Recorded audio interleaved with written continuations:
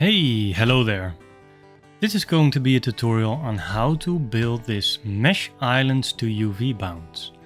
It's here also on Blender Market where you can just buy it for €4. What it's about is that you can have any kind of mesh with a lot of faces, and with this node, the mesh islands to UV bounce, it will remap all the faces to the UV bounce. So it will stretch them to the outside and also maintain the proportions. So you can very easily create this kind of textures. And when we go into Blender, this is the tool and this is the node. And what is happening here is, for example, I have a grid. If I make a viewer node, this is just a grid with a lot of lines. And I split the edges and then I scale them. And now with this node, it automatically takes all these faces and it will map them in a UV bounce. And if we go into material view, you see what happens here. And that's very nice to do very quick for some meshes. And if I show you this as well, it spits out the actual UV bounce, because here it remaps the original position. But if you don't want that, you can set them to, if I unplug this, now they're all mapped to the 0 to 1 range in the X and Y axis. So it lays them flat in the UV bounce. And if I say selection, I can only select one. So if I do island 0, 1, 2, 3, 4. So it also turns them randomly. Here you have a random seed that you can change that turning. So you get a nice change in how the texture looks on all these faces. And if I turn this off and delete this one and we go into the node, so we have a random seed, we have a UV scale. So it changes the scale. Maybe we can turn this off. We can see what happens. Yeah, we turn, or we change the scale of this unwrap, and then you see the pattern change on the faces of all of them. And when we set this to scale 1, it just takes the exact bounce. So here you can also give it a little bit of a margin. So let's turn this one off and then dive into this. And this is how it works. It works with a repeat node where it's doing a process of unwrapping and it goes through all of the islands. So if we go here we see we have just the regular pattern that we created, the grid, which is separated by a scale node. And we capture this position, cap pos, and we capture the face corner vector. Then we capture the island index and we add one. There's nothing to see here more, but we need that later to use in our repeat node. So if I delete this one, here you can see I'm also storing the iterations.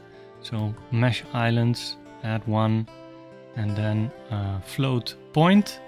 Attribute statistic is the one I'm taking, and then I'm feeding the index and add one with every repeat. So it goes through this whole process, then it adds one and feeds it back in here, and it does the same thing until all the islands are solved and unwrapped individually.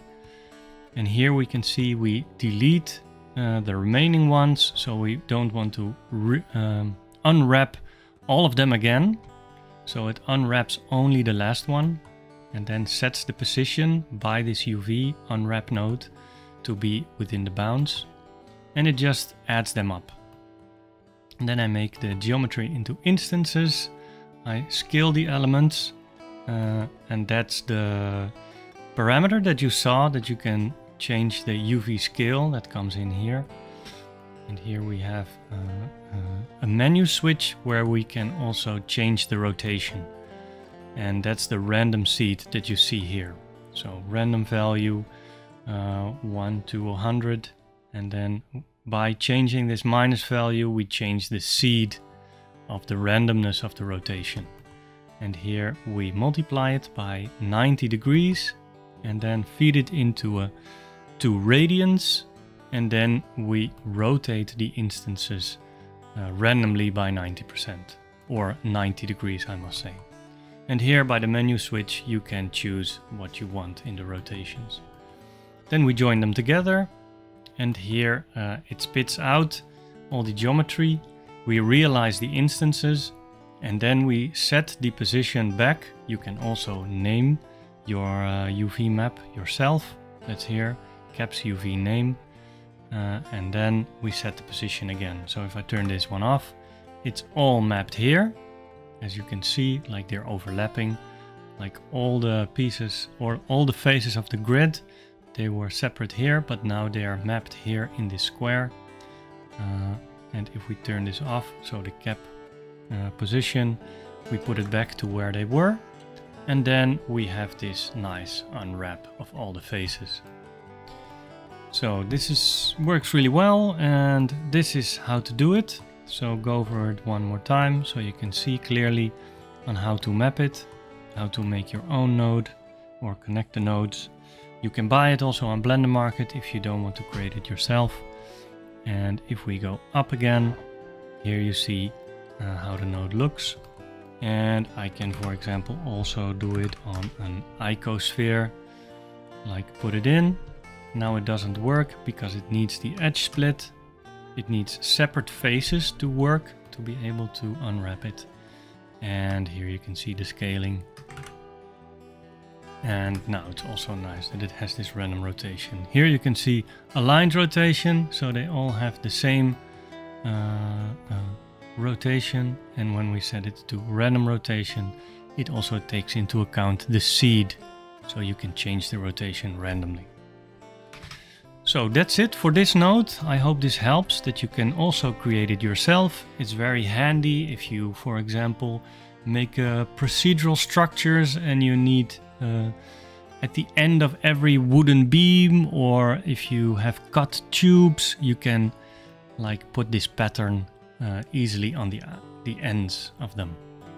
For example, maybe you find also other examples that are really nice to use this for. But now you know how to build it yourself. So that's it for this tutorial, and I see you in the next one. Okay, bye!